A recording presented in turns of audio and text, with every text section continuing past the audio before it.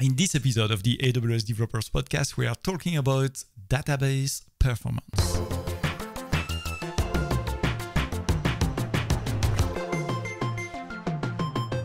Good morning. Thank you for joining the AWS Developers Podcast. You know, every Friday we are in your podcast application, Apple, Deezer, Spotify. We are even on YouTube right now. Without the video, just the sound, but you can listen to us on YouTube as well. Please subscribe and share your feedback, leave comments, little thumbs up or stars to let us know. Also, what are the subjects you want us to address in future episodes of this podcast? Today, as I mentioned in the introduction, we are talking about database performance and I/O and disk provisioning. It matters as well for developer, and we are going to explain why.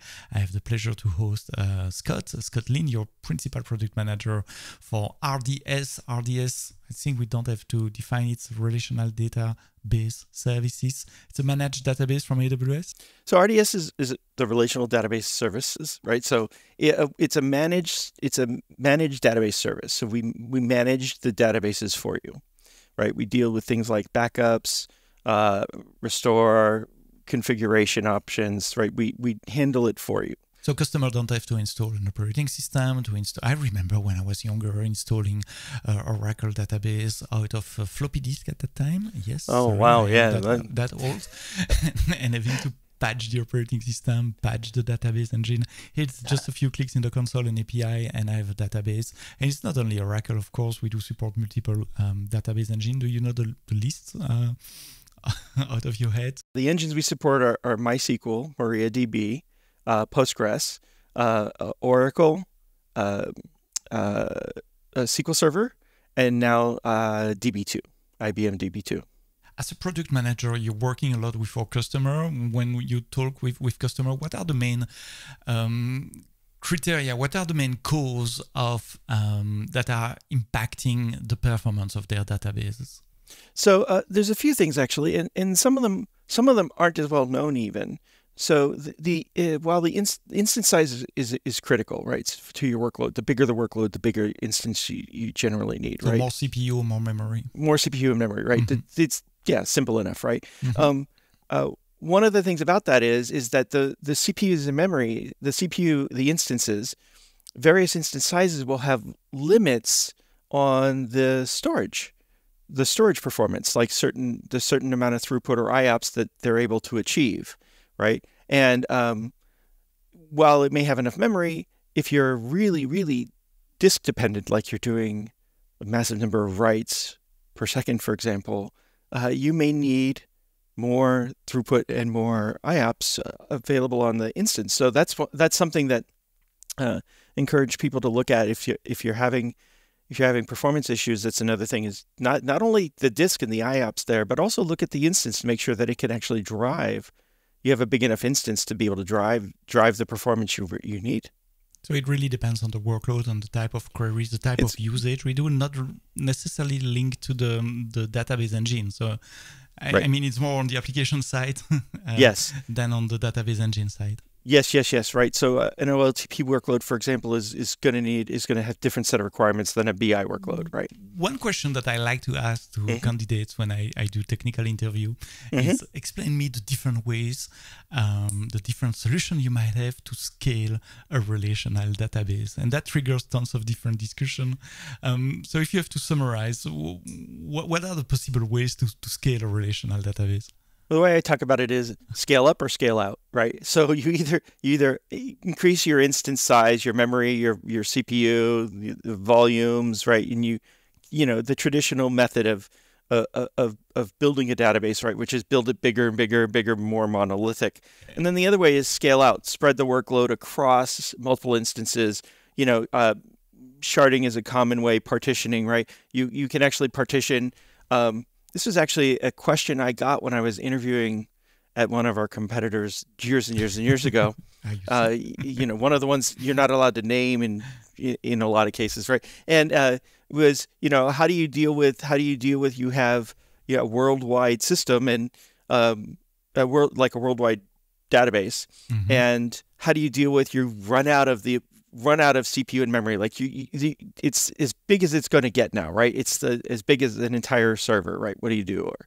And the answer is, you regionalize, right? So you move the parts of, if someone's in Europe, then you move them to a European database, right? Or you can do it that way too, right? So, and then you can do that based not just on location, but other things, right?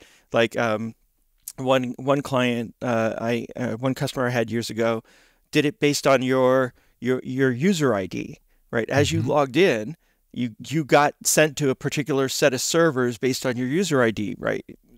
So being able to distribute the workload that way, like there's lots of ways to do it, but the point is to move the data away so that fewer people are using the same instance.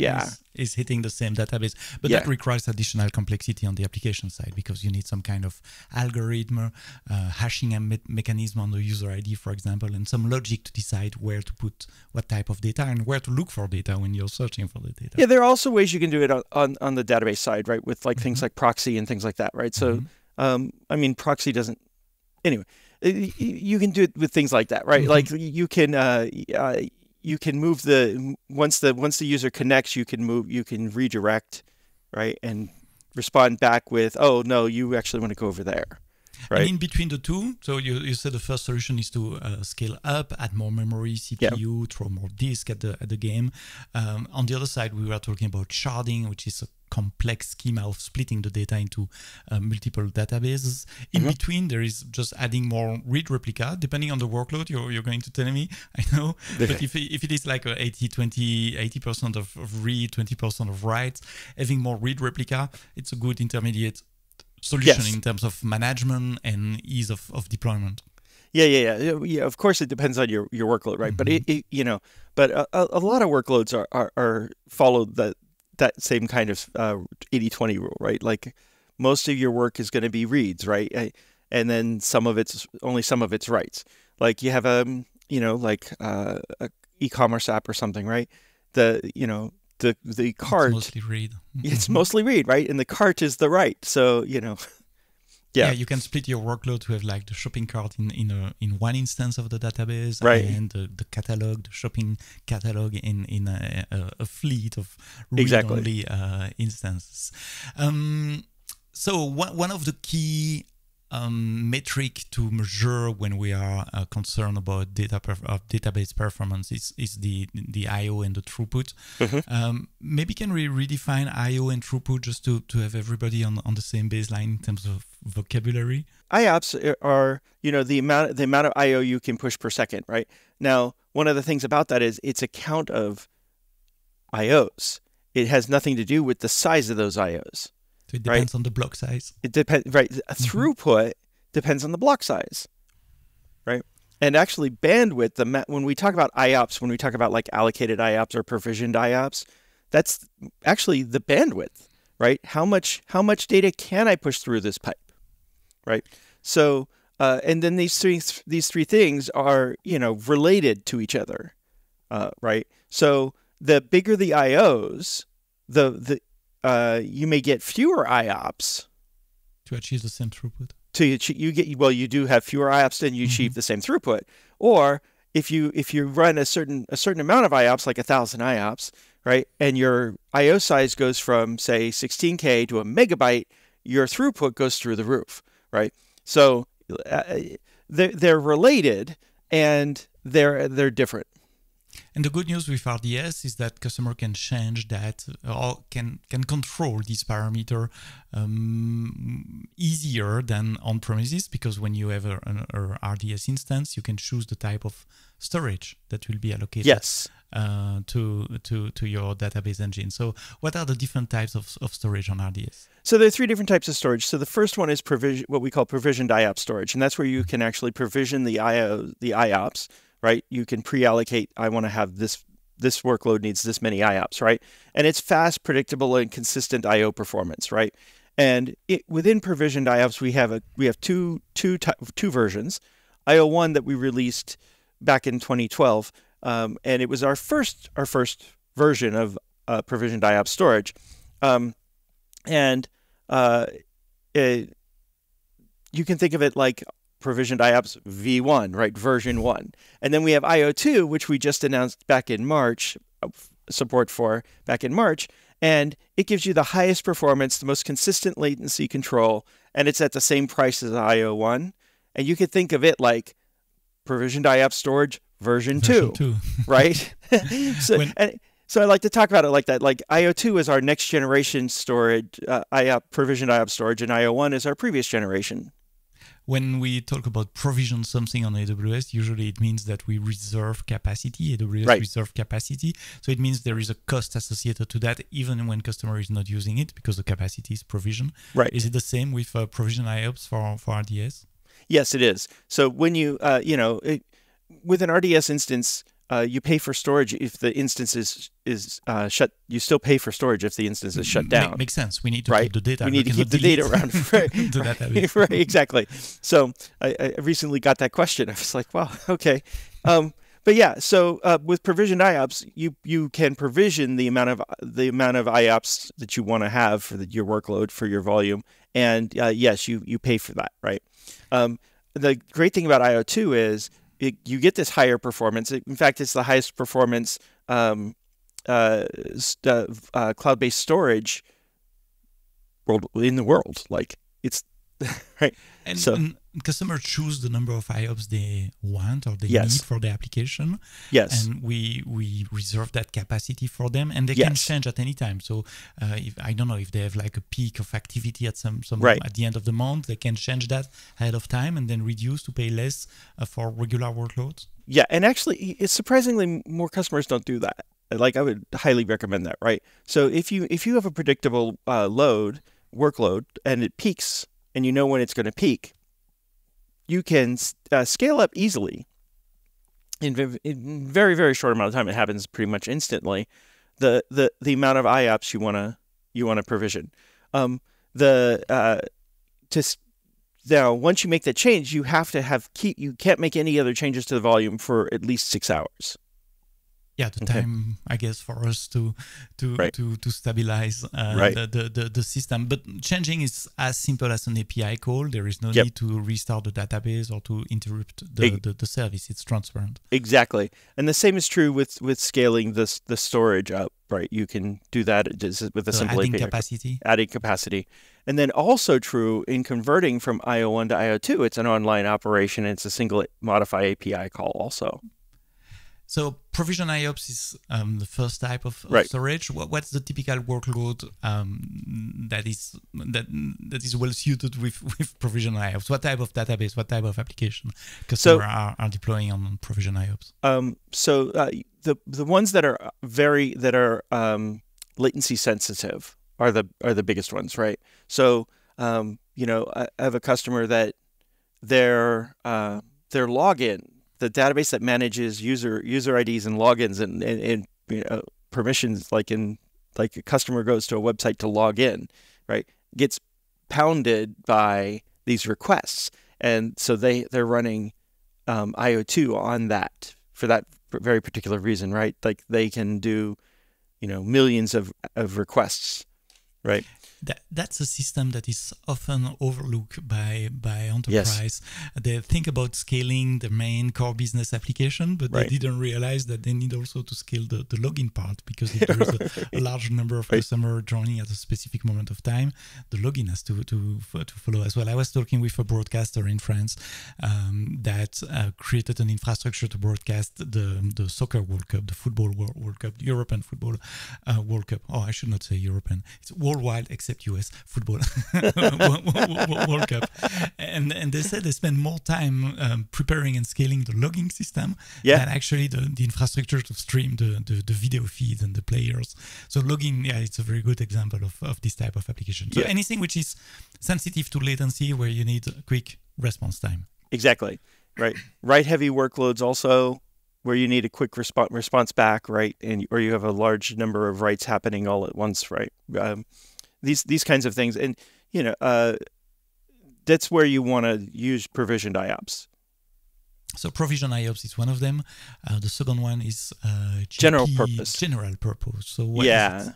So general purpose is our SSD back storage, right? And so there's two types there. There's GP2, which is the well, it's the older general purpose SSD storage, right? And there's not a lot to configure with it. It's really pretty simple to use. It's you get 3 IOPS per gigabyte of storage allocated, with a minimum of 100 gigs or 100 IOPS allocated to it, and that's limited to, on RDS.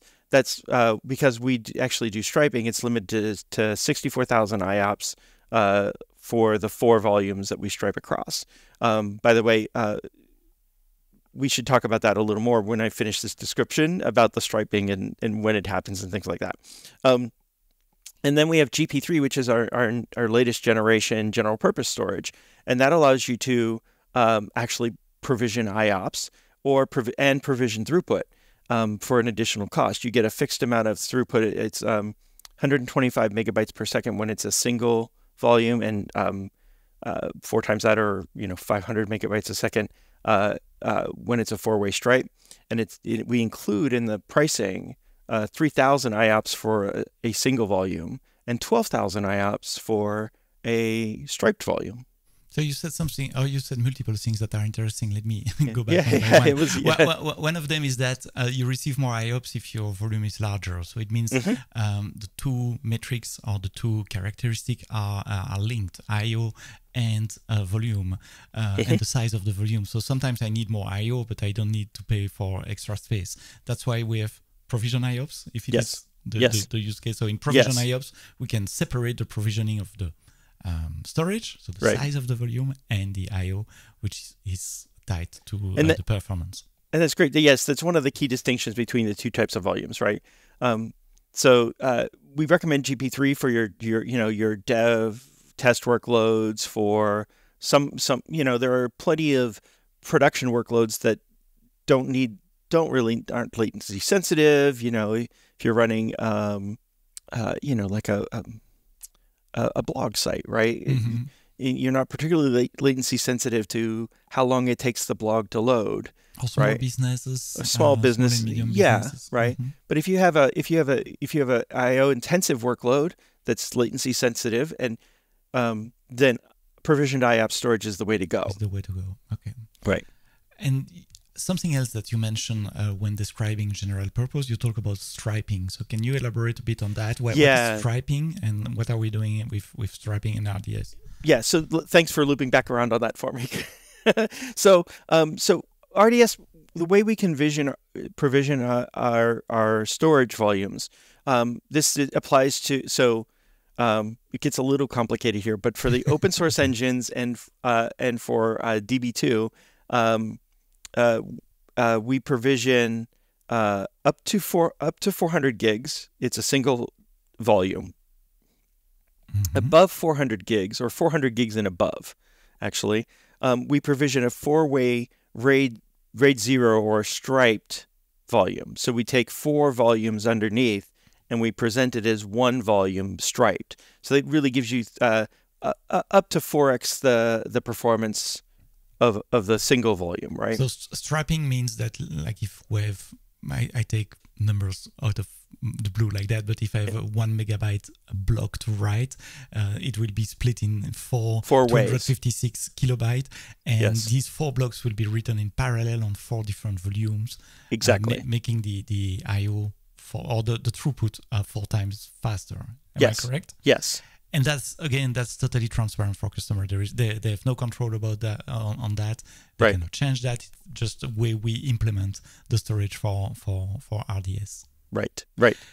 And then for Oracle, it's 200 megabytes is the threshold before we stripe.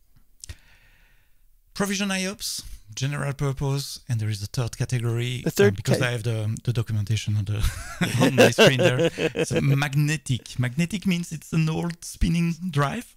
Yes. For years now, I've called it spinning rust, right? Because it's a iron oxide, right? But yeah, it's spinning drives. Now we don't recommend these anymore. But it is a cheap and slower way to access. If you have a workload that doesn't have any real IOPS requirements, right? can be slow. You want it to be extremely cheap, right? Magnetic will save you a little bit of money actually, but not a whole lot really over GP2 or GP3. So we don't recommend it anymore. So it's more like an historical. It's more like backward compatibility Mm-hmm. support for now, for right? Customer that still use it, but you won't recommend to start a new database instance today with magnetic. Yeah, I wouldn't. If you're spinning up a new instance today, don't spin it up magnetic. Just don't do it. It's not worth it. So it's there. It's there. Compatibility. So when you were talking about IOPS 2, IO2, which is the second generation of IOPS provision volume, you mentioned a couple of benefits. Can we get back to that? So what was the challenge we were trying to solve with IO1? So IO1 allowed you. We built a high performance, right, latency, low latency volume, cloud volume, right, and it was launched 12 years ago, right. It allowed you up to 256,000 IOPS to be allocated on RDS, 64 terabytes of storage, and up to 4 gigabytes a second of throughput, and it gave you single digit millisecond latency through what we call P99.9 or 99.9% of the time, right? And it allowed a 50-to-1 IOPS to gigabyte ratio, maximum ratio, okay? And that was the original design, and it was designed for high-performance workloads. Now, like everything in computing, 12 years ago, the high-performance workload is not the same. Not the same as today, right?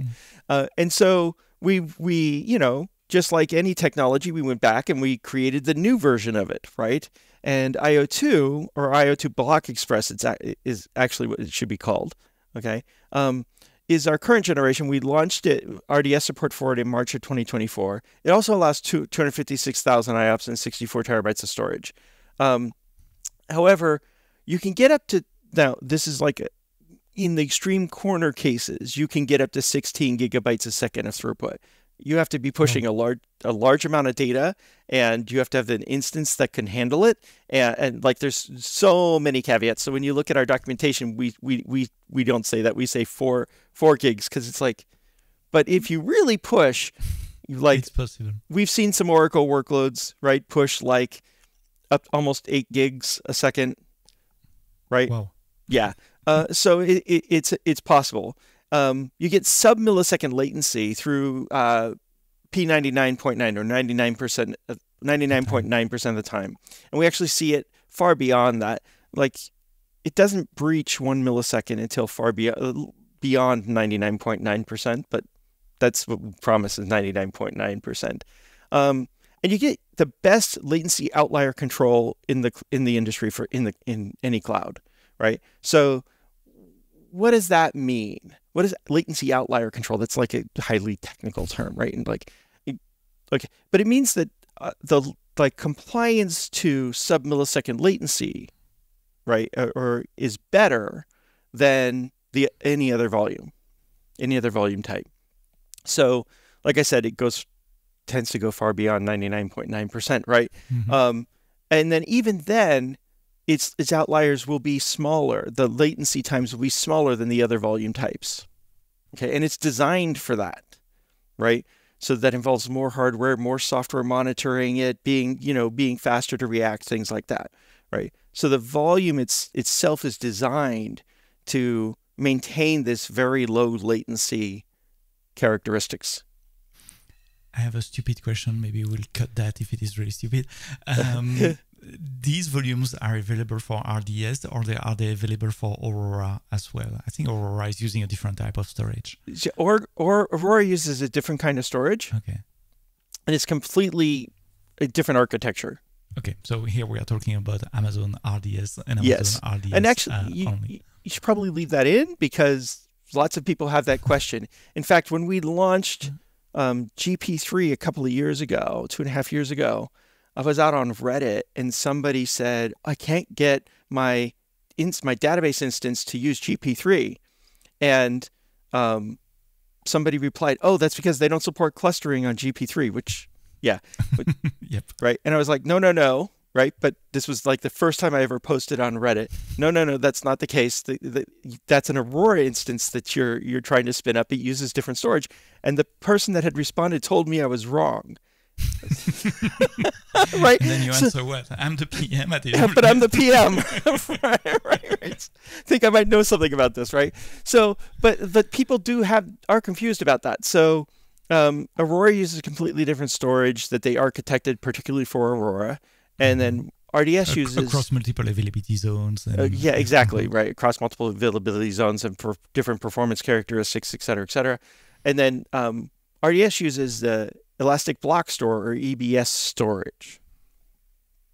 Just like, actually, these volumes are specific to RDS, or can I achieve the same with EC2 if I want to self-manage my database? If you want to self-manage your database, you can definitely use these volume types are all available, right? For EC2 as well. For EC2 as well, right? And you can with some effort, and this is the thing is, right, RDS removes a bunch of the management effort for you, right? That's what we do is we manage the database for you. But if you want to self-manage, you can build a 4-way striped volume also, right?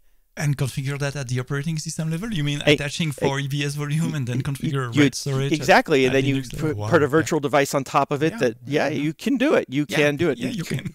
Right? So I cannot see real compelling use case to self-manage a database. Do you have any? It's a little cheaper. Yes, but not even that much. Not that much when you. But here's the thing: is that's the cost per month for the hardware effectively is a little bit cheaper, right? But you pay the but then you have to pay man hour. Exactly, the people have to then manage it, right? Yeah. So it's right. That's the whole thing. Is sure. Like on one, this is one of the things, especially with databases, that when I worked at a database company, before I worked here, right. One of the big things that we talked about with our customers were, you can do this, but it's going to cost you more over here in the, what do you want your people working on? Do you want them working on managing the database, or do you want them working on the next thing? Right. And usually the answer is, well, I really want them working on the next thing. I don't want to have to manage the database. Yeah, exactly. And that's what RDS does And we that's manage the it for answer I receive from the developers as well. I want to focus on my application. I don't want to manage the database, so I just create an RDS instance that I don't have to care about the low-level details. One use case maybe for self-managed, but I don't think it's even valid now, was when you need to install some kind of additional application or software or daemon or whatever at the operating system level, which we cannot do in the past with RDS, but now there is like RDS on self-managed EC2 instance. So you're talking about custom, I think. I forgot the exact name. RDS custom, right? RDS custom. That's for Oracle and for Oracle and SQL Server, you have the ability to. It's not really self-managed. It's still RDS will do a bunch of the management for you, right? But you have access to the operating system. But you have access to the operating system and things like that. Yeah. So if I try to summarize this conversation, if I want to start an RDS database, I remember as a developer, I have two choices. It's a low performance database, small business, dev test type of workload. Then I go to GP3 volume and storage. If it's a real production database where latency is sensitive, then I go to IO2 type of storage. You explain how to start. It's just an option to choose in the console or in CLI, in your CDK, Terraform or CloudFormation script. It's just one line of code to change to actually go from IO1 to IO2. If you have to give like one call to action to finish this conversation, what's the call to action? The call to action, go try it. Go to the console, go to the, your command line and issue a modify command to one of your IO1 instance, your IO1 storage based instances today, and convert it to IO2 and just begin getting the additional advantages of IO2, higher performance, lower latency, better latency control, right? And the one thing we didn't talk about is it's 100x more durable for the same price. durable. So the risk to lose a block of data is lower for the same price. And IO2 and IO1 are at the same price. Yeah. Okay, so there is no reason to not do it. There's no reason to not do it. Seriously. I should not use double negation in my phrase. No, it's okay. Do it. That's Just do it. Just do it. to quote Nike. Scott, thank you. Scott Lin, you're Principal Product Manager for RDS. We are talking in this episode about database performance and more especially on the storage side with the different volume type. Thank you for your very clear explanation. Thank you for having listened to this episode until the end. I'll see you next week in your favorite podcast application. It will be on Friday morning. But now, go build.